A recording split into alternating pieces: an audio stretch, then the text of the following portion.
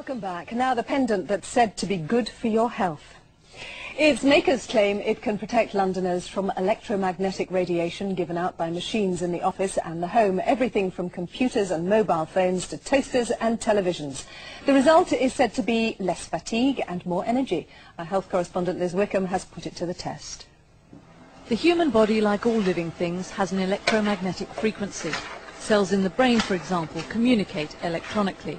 But as technology progresses, we surround ourselves with more and more bits of equipment which emit their own electromagnetic frequencies, with the potential to interfere with our own. When we are exposed to lower frequencies ranging between 10 hertz and 100 hertz, those particular frequencies have a tendency to disturb cells significantly, that they start disorganizing, breaking apart, and giving birth to perceived viruses, bacteria, yeasts, and molds. A new invention called the Q-Link, a pendant consisting of a cell, a circuit board and a copper coil, claims to help us fight the effect of interference from outside electromagnetic forces by reinforcing our own signal.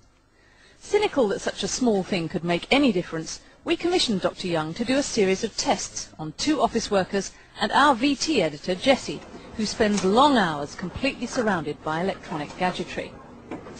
After a weekend away from equipment, Jessie's blood was tested. She'd had a sleepless night and was suffering headaches. Then, after a day in the edit suite, it was tested again. Just so as you know, this is what healthy cells look like: round, separate, organized. Jessie's weren't great to start with, but by the end of the day in the edit suite, they looked dreadful. The cell formations are highly damaged. There's some crystalline form, chelation of acids.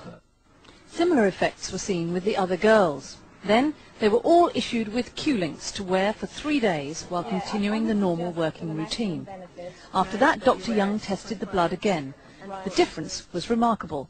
The cells were more organized, there was less yeast, less bacteria, and the white blood cells, the neutrophils, which are the major aspects of cellular cleansing, were active and mobile and moving throughout the bloodstream. Jessie had slept well all week and noticed other changes. I do suffer rather badly from headaches, and I've not had a single headache so far this week, which is encouraging, I think, in the environment I work in with the lighting and the constant buzz and hum of machines. This could be coincidence. Dr. Young wants to do further research. In Southwark, this is Liz Wickham for London Today.